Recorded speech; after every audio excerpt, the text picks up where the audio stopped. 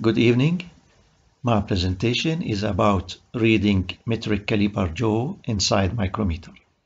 This micrometer is said to be caliper jaw simply because the measuring faces look like the measuring faces used with the caliper. As you see here, we have two scales. The first one is the main scale, which is on the sleeve, and the second one, which is the auxiliary scale. It is at the edge of the thimble. We have two jaws for this inside micrometer. The right one is attached to the sleeve, and the left one is attached to the spindle. So if we rotate the thimble clockwise, if we look from this direction, so the right jaw stay at rest, but the left jaw will move with the spindle in this direction, so the reading will increase. This micrometer is mainly used for the measuring of the internal sizes, mainly inside diameters, as you see here in this photo. We have two styles or two designs for the inside micrometer. Regarding the measuring faces, in the top we have the inside micrometer with two pins, and below we have inside micrometer with two jaws. Simply we use the top one, which uses the pins in case of small sizes or small holes, while the lower micrometer is used with bigger sizes of diameter.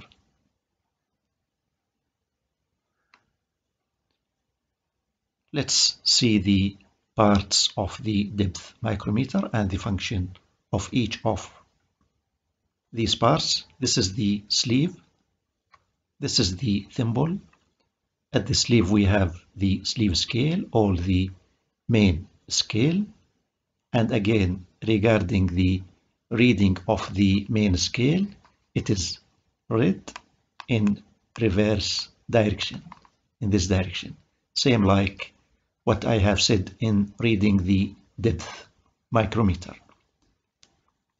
And we have another scale, which is called the thimble scale or the auxiliary scale at the edge of the thimble. And for metric system, this scale is divided equally to 50 partitions. This is the ratchet or ratchet stop, and it is mainly used in order to make the contact between the two inner surfaces for reading the internal dimension.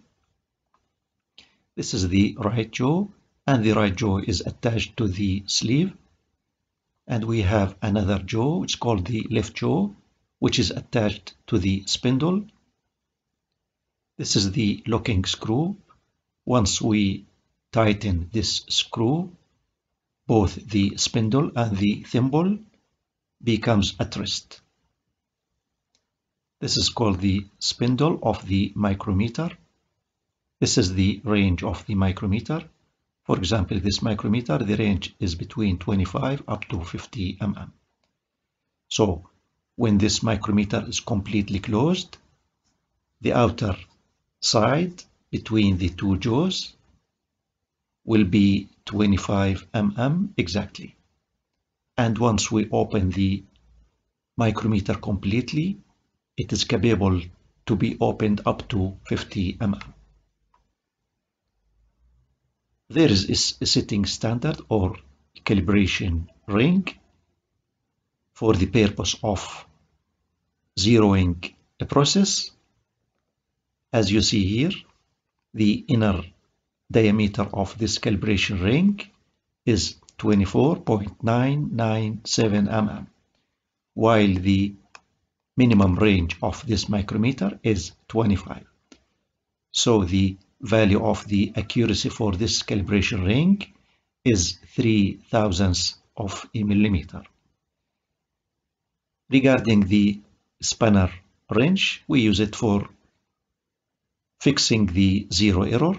Once there is a zero error and zero error comes, if the index line, this index line is not aligned, it is not aligning with the zero line on the thimble scale. Let's understand how to read the main scale. Regarding the reading of the main scale, it is the same as reading the main scale in case of using the depth micrometer. So, what is shown in the dashed red lines here is the thimble edge, and regarding the line we should read, actually we read the last hidden line under the sleeve, which is the closest to the edge of the thimble. So for example, this line is the first line left to the edge of the thimble. We don't read this line, but we read this line. So this line is the last hidden line under the thimble, which is the closest to the thimble edge. So this line is simply line 11.5 mm. Let's have another example. If the thimble edge in this location, so the last line under the thimble is this line. So this line is read as 14 mm. So this is the sleeve reading or main reading. Let's have another example here. The last line or the last hidden line is this line, and this line is line number 17.5 millimeter. If the thimble edge in this location, so the main reading is the reading of this line, and this line is line number 20 mm. If the thimble edge in this location, so we should read this line, and this line is read as 27 mm. If the thimble edge in this location, we should read this line, and this line is line 27.5 millimeter. If the thimble edge in this location, so we should read this line, and this line is line number 29 mm. So this is the way how to read the main scale graduation. Let's have some practical examples here. First of all, we should read the main scale. As you see, the first line left to the edge of the thimble is this line. So we should read the line before it. So we should read this hidden line under the thimble.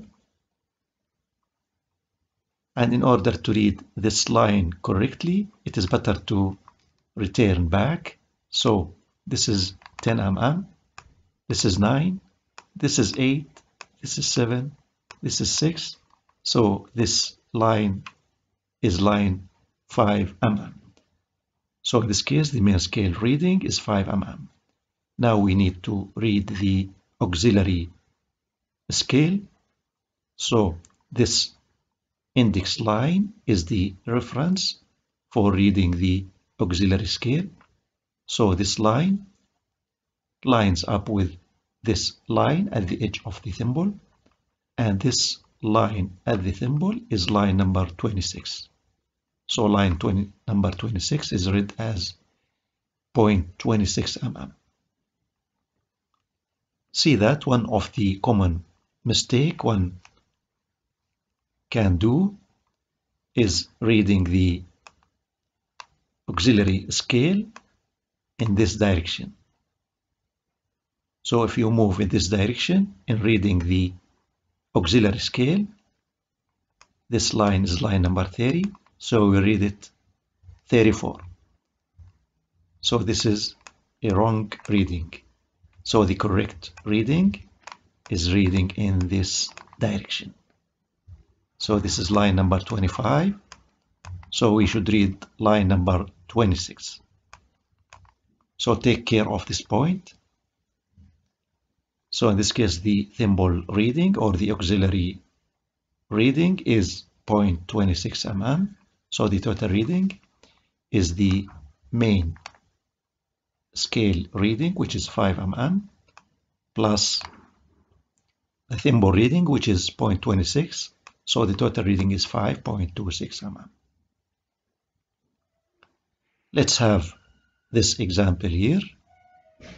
As you see here, the first line left to the edge is this line. So we shouldn't read this line. We should read the line before it. So this is the line that we should read,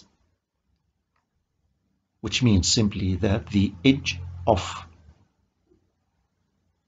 this line exceed this line, which is line number 25. So the main scale reading in this case is 25 mm.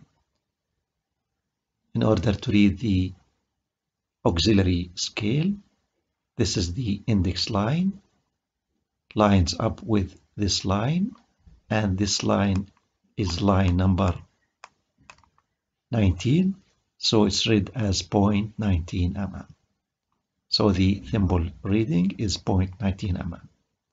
So the total reading now is simply 25 plus 0.19, so 25.19 mm. Sometimes in order to increase the range of the inside micrometer, we insert tube with specific or accurate length. So in this case, the presence of this tube increases the range of this micrometer to become from 50 up to 75 mm. See that the minimum range, which is 50, it's already included in the main scale reading. So first of all, in order to read this micrometer, see that the zero line on the thimble edge lines up with the index line. So in this case, we are sure that the edge of the thimble exactly on this line. So this line in red is line 58 mm. So this is the main scale reading. It is 58.00. And regarding the reading of the auxiliary scale, it is simply 0. So the total reading is 58.00 mm. Let's see this example here and take care of this case.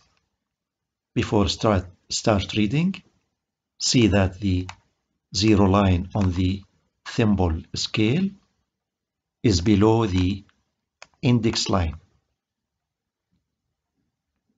So in this case, the edge of the thimble does not reach this line. So we shouldn't read this line. So which line should we read? Is this hidden or dashed line? And this dashed line, in order to read it, we can move reversely. This is line number 10. This is 9. This is 8. This is 7. So this is the line of 6.5 millimeter. So the main scale reading is 6.5 millimeter. Regarding the reading of the auxiliary scale, this is the index line, lines up with this line, and take care for reading this line. We should read this line in this direction. So this line is line number 49, and it is simply read as 0.49 mm. So the thimble reading is 0.49 mm. So the total reading is 6.5 plus 0.49 mm, which is equal to 6.99 mm. See that in order to increase this reading a little bit so that it becomes 7 mm, so we need to increase the reading by a value of 100 of a millimeter. How to do this? Simply, we should rotate the thimble in this direction or clockwise if we look at the thimble or the micrometer in this direction, so that the zero line lines up exactly with the index line. So in this case, the reading is exactly 7.00. And in this case, the line that we should read on the main scale is this line, which is line number 7 mm. So that's all about the way of reading an inside metric micrometer. Thanks a lot for your watching. Goodbye.